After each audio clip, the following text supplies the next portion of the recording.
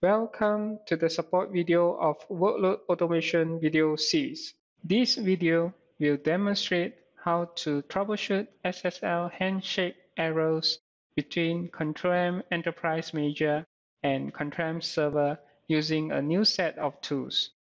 Starting from ControlM Enterprise Manager version 8 patch 701 and ControlMServer version 8 patch 401, a new set of SSL PLC tools are provided with the installation. The tools are used to simulate secure client-server communication in the event the ControlM client and server components are having communication issue with secure channel enabled. Now, I will show how to run these tools. We can simulate the client connection from gateway host using PLC_client. And here are the options available for PLC_client utility.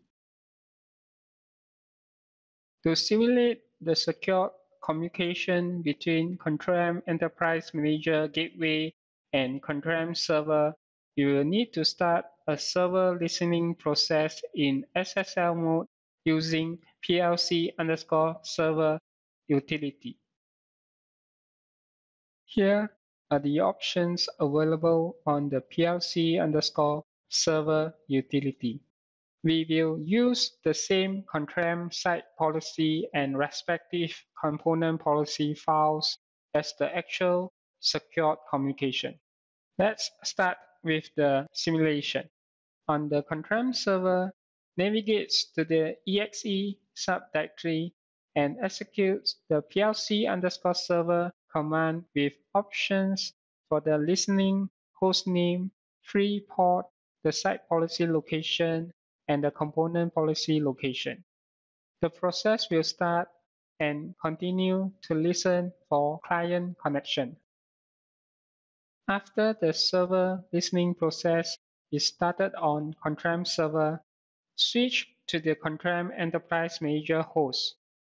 Navigate to the bin subdirectory and execute the following command to simulate the client connection.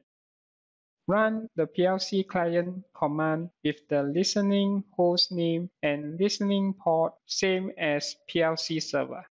If the communication is established as you see on the screen, this means that the SSL communication is working where the key store password, the SSL protocol, and cipher defined on the policy files are correct. You can further test the connection by sending a simple string like hello across the secured channel. If the connection cannot be established, this shows that there is an issue with either the network incorrect key store path or password or SSL protocol and ciphers defined in the policy files used by the components are incorrect. Please contact BMC support and send the test results for further assistance. This set of tools can also be used to troubleshoot secure communication between ControlMServer and ControlM agent, as both ControlMServer and ControlM agent components can assume the role as client and server at the same time. You can start the PLC server on the agent. This is how you will execute the tools on Windows machine. The policy tables are located on Windows registry and not on local physical files. Here is how you attempt the client connection from ControlMServer host.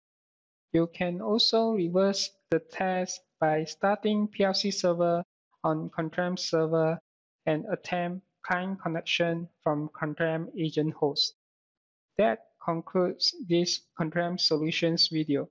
Please see our knowledge base and YouTube channel for more videos like this.